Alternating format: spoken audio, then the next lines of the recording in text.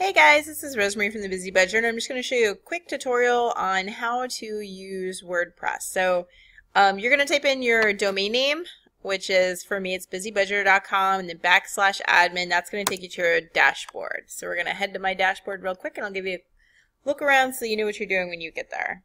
And of course, my computer is slow right now. Okay, so this is what your dashboard's going to look like. You're not probably going to have any of this stuff here because if you're brand new, you don't have the stuff written. So over here on the left-hand side, if you're not good with computers, you can ignore pretty much all of that right now except for posts, which is going to be posts, add new. Everything that you're going to do in the very, very beginning is going to be posts, add new. Now, there's some other stuff like how to set it up. But like we talk about, if you suck at computers, this is pretty much what you absolutely need. So I actually write posts in Word and then copy and paste them. I don't know if that's the right way to do it, but that's just the way that I do it. So you click here, you paste all that there, and this is actually the post that I'm writing for you right now. How to start a blog when you aren't good with computers. Okay, then come over here and you click Save Draft.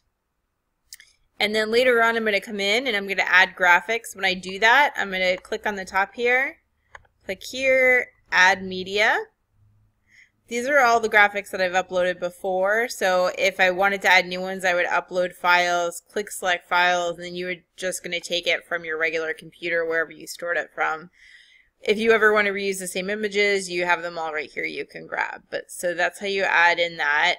Depending on your theme might not have this, but mine has a featured image, so things like that are going to show up on this side. You have categories. Again, my goal in getting you started is just to start making money so you can get more fancy into all this stuff. But right now you just need to know how to put posts up, how to add images. And then, let's see, everything, if you need to update or make this nicer or better, you can do right here. And, oh, that's my Erin Contra package. Sorry. Okay, so, and then over here, there's appearance and things like that. You can mess around with this again, but again, I'm not really into computers. I don't really know a ton about them, and I'm not trying to overwhelm you. I just want you to know how to come in here, add in what you need to add in pictures, and then be done. When you're ready to publish this, when it's completely, you've done spell check, you can go in here and make changes. This has like a little word bar, just like if you're typing in Word.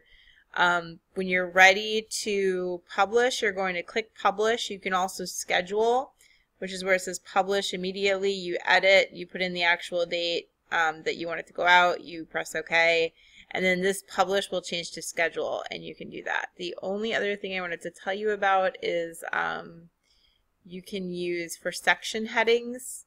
So if I wanted to write how to start a blog, let's pretend that I did that the right way. Okay. If you want to make this a section heading, you click right here where it says paragraph and heading 2. Again, not super technical. I don't know the right way to do everything, but I do make a full-time income blogging, and I just use H2 on all my section heads. So I don't know if that's the right way to do it, but that's the way I'm doing it. It seems to be working okay for me. So heading 2. And okay, I think we're going to end it here. If you guys have any questions, feel free to reach out to me, busybudger@gmail.com, and I can certainly answer them. I can answer your questions. I just didn't want to make it super complicated.